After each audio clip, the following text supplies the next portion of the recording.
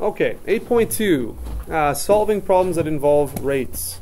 So we talked about 8.1, we talked about unit rates and comparing rates. If you have two rates that you want to compare, it's a good idea to change each of them into unit rates. And of course we need to use the same units. So in this example from 8.1, we had two turkeys. One was $42 for 12 kilograms and the other one was $1.49 a pound. So in order to compare those, we want to get to unit rates in the same units. So that's just a bit of a review from 8.1 for that. Now 8.2 is talking about solving problems. So we're going to be doing a lot of the same thing, but it's going to be in the context of a problem. So we're going to kind of look through that a bit. So let's take a look at this, learn about the math here. The very first one here says Jeff lives in a town near Canada-US border. How many of you have driven through the US border? Yeah? Okay. And so how many of you have driven through in BC? Just south of Cranbrook there, yeah. Okay. So that's the one I was on just this past summer. And there's lots of signs saying, remember you're in Canada, remember it's kilometers per hour, not miles per hour. That's my favorite one. And there's several of them as you come back into Canada because people in the US are used to miles per hour, so their speed limits are like 50, 55 miles per hour, 60 miles per hour maybe. And then all of a sudden they see a sign that's 110 and they go, whoa, we can go really fast here, that's awesome. But then they don't realize that's kilometers, right?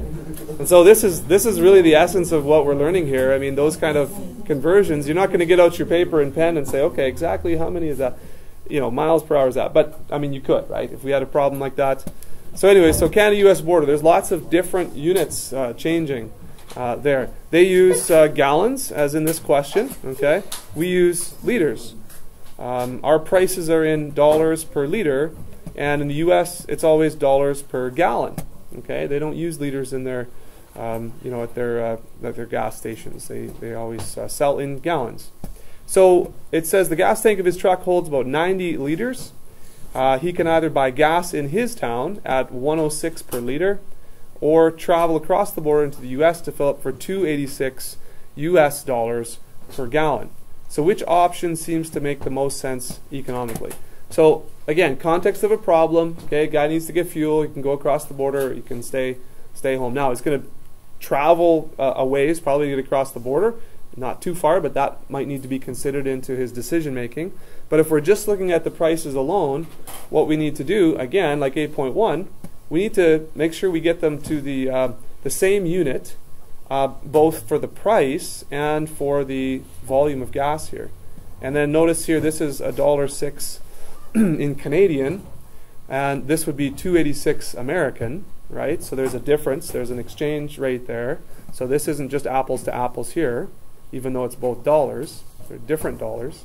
And then, of course, liters and gallons, those aren't equal. So lots of times what we'll have to do is we'll have to do several little conversions in order to get to a place where we can answer the question. So the question would be, which option makes the most sense economically? Okay, so this is how Jeff solved this problem. This is how he went about solving the problem. The cost to fill up in Canada is this much. So it's 90 liters times 106. Now, this part, I'm going to stop right here. Did I mention to you guys, have I talked to you guys about unit analysis recently? Unit analysis? No, I think we covered it briefly in physical science that many of you were in with me. When you're doing conversions, a lot of times students don't know when to multiply or to divide. Okay? What? What's funny? Okay. Are we good to keep going, or did you have a question, or no? Oh, okay.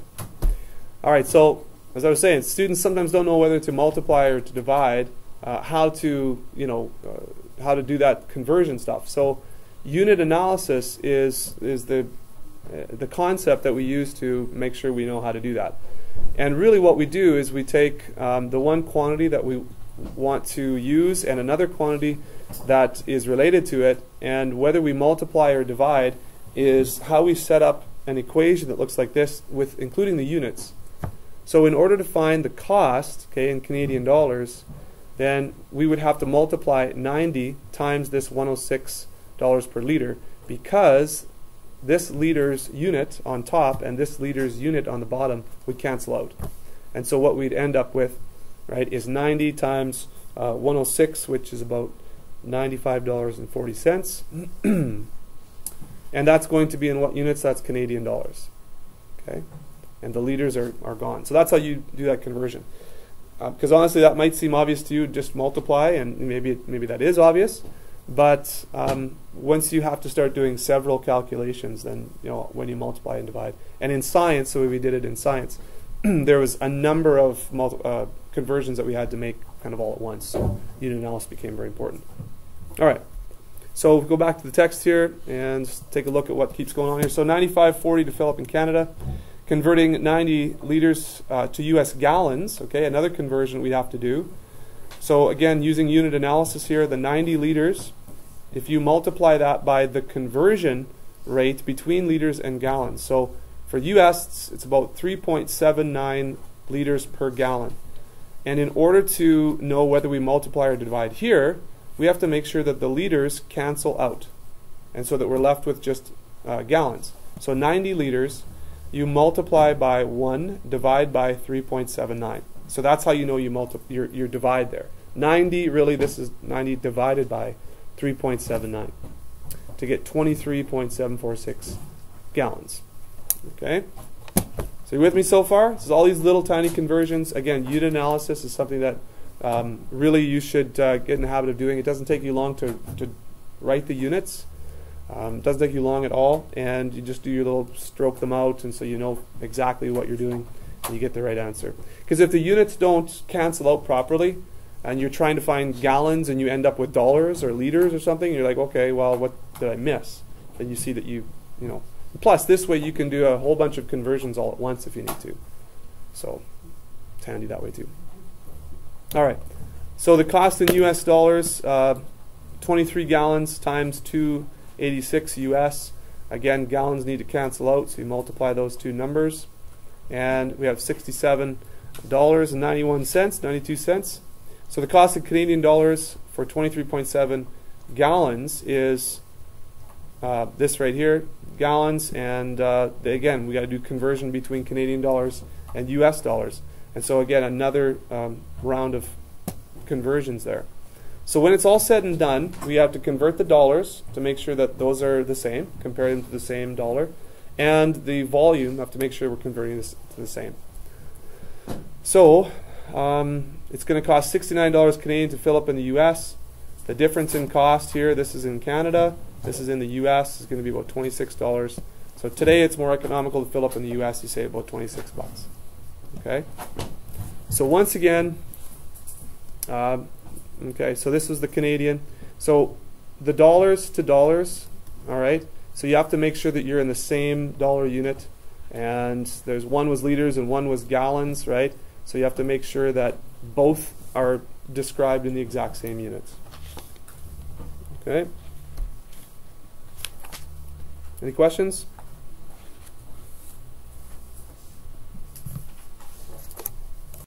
Come in boxes of 24. She estimates that she will need about 2.5 squares per person. How many boxes should she buy?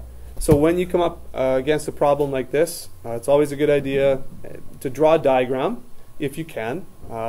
Doesn't really seem like drawing a diagram would help here, unless you're going to draw people eating squares or something, but that's not really going to help. It's not like a triangle or something, that's going to help you. So drawing a diagram, not a big deal. But writing out what you're given and what you need to find sometimes helps out a lot. So we have 180 people, okay? 180 people. And what else do we have? We have dessert squares that come in 24 squares, okay, per one box. So write them out as units. Just list them out, and just so you can kind of see what's going on. And she needs 2.5 squares per person, okay, or for one person. And I'm going to use the same unit I used over here for people, okay, per one. So let's see. I don't know if we write this out here. The question is, how many boxes should she buy? So boxes is what we want to end up with. Okay. So if you take a look at the information in the question, if you write it out, write down what you're trying to find, right? and then see how we can kind of figure this out. So 180 people, 2.5 squares per people. Well, we could figure out how many squares we need, right? 180 people, so this is the way I would solve this. 180 people, again, using my units. And I want to find out how many total squares I would need. So there's squares per one person. So you see how these units are going to cancel out if I multiply this? So this is going to give me 180 times 2.5 is what? 450? Well, 450. Someone check that on your calculator. Check my mental math this morning. Is that right?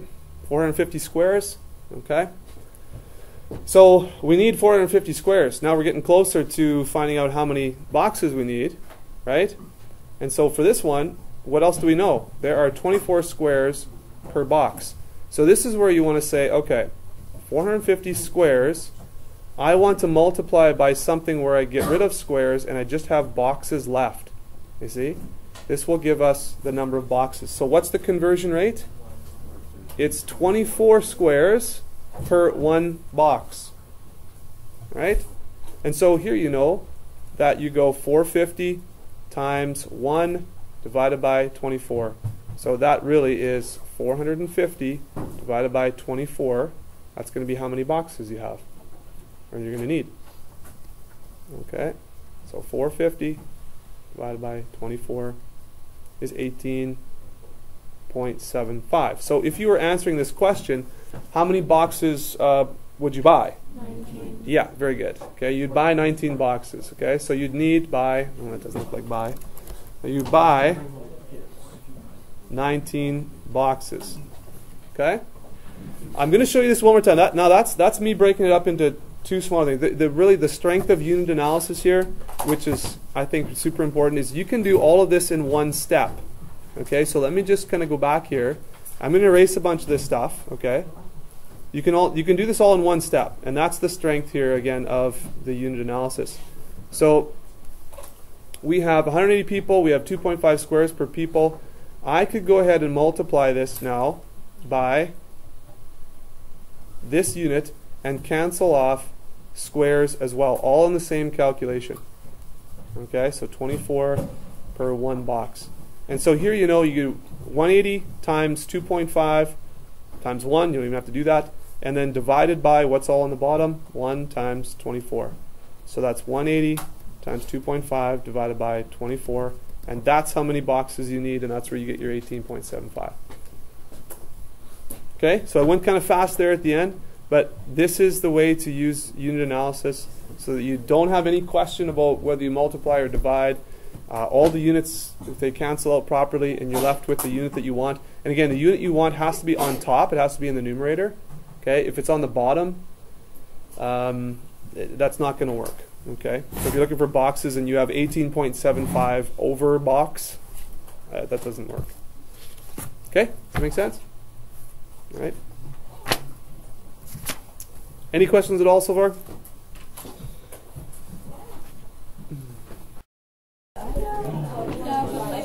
Okay, try this question from your text. Let's take a few minutes right now and just try that. And we'll reveal the answer in a few minutes. Pounds per kilogram, we'll write that down here. Yeah. I'm not sure if you did this exactly the same way, but I'm trying to show you some unit analysis and how, yeah. You got to round to the nearest minute, right? You're already you're a step ahead on the cooking. So just okay. Let's just work through it. You might have got, okay. So this number, quiet. This number right here, I rounded to 2 decimal places. If you use the whole decimal, I guess you might get a different one, right? So let's just see. Yeah, if you use this whole decimal, you might get a little bit different. So let me just check that out. 2.68 divided by 0.06. Did you guys get this number? 0.606? Anywhere? Okay. So if you did the whole decimal, you'd get closer to 44 minutes, which is fine. Okay? That's good too. So let's just go over, I'll change that. No problem. 44.2. Now, let's just talk about this. So, givens, write out what you're given. You got a total of 2.68 kilograms. This is a this is the given rate, 2 pounds for every 15 minutes. And this is the conversion rate between pounds and kilograms. Okay, so this is the way I did it. You may have done it a little different way, but I just want to show you how the units cancel off and how to use unit analysis. Okay, so 2 pounds for 15 minutes. All right, so the conversion rate was 1 kilogram for 2.2 pounds, so that canceled off the pounds. And that led us to this rate, 0.06 kilograms per 1 minute, or that's 0.0606. All right, so now with that, what do we do? Well, we have a total of 2.68 kilograms, and I want to end up with time. I want to end up with time on the top, right, on the numerator. And so what I did was I flipped this around, so I had minutes in the numerator, because that's what I want to end up with. And then I multiplied, because I want to get rid of the kilograms. I just wanted to end up with the time. So that's when we did 2.68 divided by this 0.0606 to get 44. And what's the unit? Minutes is what's left over on the top. Okay? So again, it's good. If you use the whole decimal here, that's great. I think that's fine. That's ideal if you use the whole decimal place. So get 44 minutes. Okay, who all got 44 minutes when you did this on your own? Okay, good. All right. Did you do it a different way? Similar or different? Okay. If you didn't show any work, if you just said, okay, I'm going to figure this out in my mind, I'm just going to multiply and divide until I get something that looks right or matches the back of the book, then you still need to work on this whole unit analysis thing. Okay, I need to see that you guys have some kind of logical approach. So if you got the answer and you don't know how you got the answer and you didn't communicate how you got the answer, that's a bit of a problem. Okay.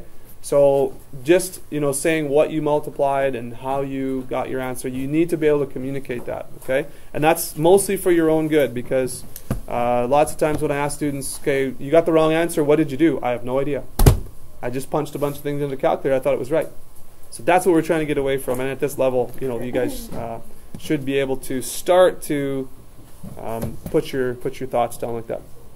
Okay? All right, so that was I think maybe a moderate to higher level question for this section, so that's good if most of you got that without any trouble.